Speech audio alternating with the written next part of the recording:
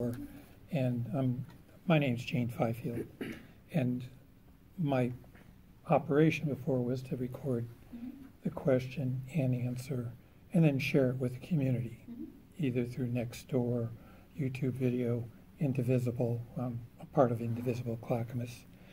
So I think the expectation is that you're at a public event, and I think that I felt crippled in this meeting. And anyone else feel uncomfortable getting recorded? Yeah. You do? Okay. Yeah. So I will cut you out. I will cut you out. I will cut you out. So, and you too. Okay.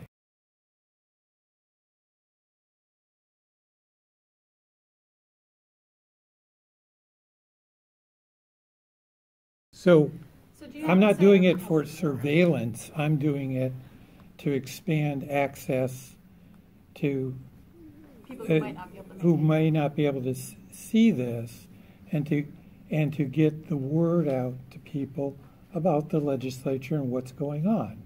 I think we all have to be involved. I think the way Karin. Yeah, I think I don't mind you clipping me in particular, especially around providing particular. I'm impressed your phone has that much room on it.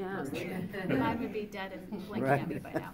You're looking at this brick here. But this is not a public meeting, so I think people do come with an expectation sometimes that they can ask more personal questions.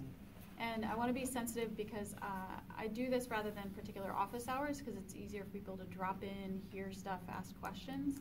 But we have had in previous constituent coffees, people offer some pretty personal details. And I want to make sure that we're creating an environment where people feel comfortable sharing issues that they may be having in their personal professional life, where they may not want their employer to know that they've come and asked me these questions. Some people may have a personal interest in something that conflicts with their professional work. And so I think to the extent I've always expected everything that I do in a public venue is totally fair game. And I know that is, if Jean, you can think about how you can excerpt me in this as you post stuff, being sensitive to other people, that would be really helpful. I think in creating an environment where people want to continue to come to this and ask me questions.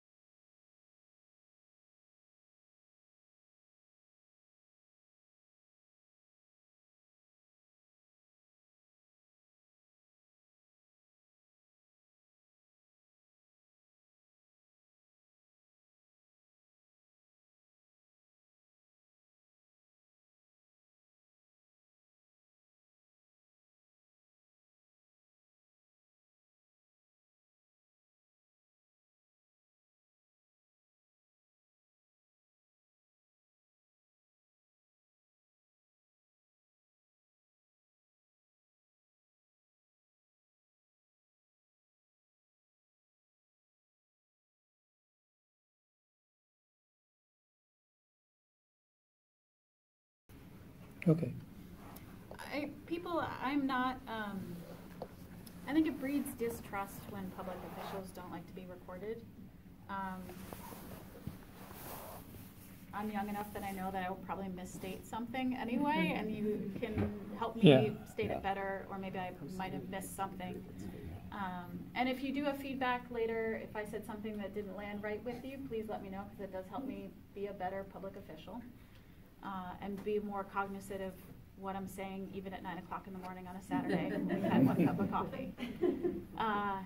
So I want to say thanks for coming. I personally am entirely open to being recorded. I think that given the interest in my particular committee work, very much understand that people want to hear this. So with those parameters, I want to say thanks for coming.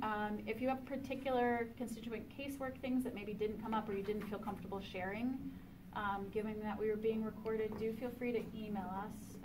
We can be sensitive around that and help you work through some, if you're having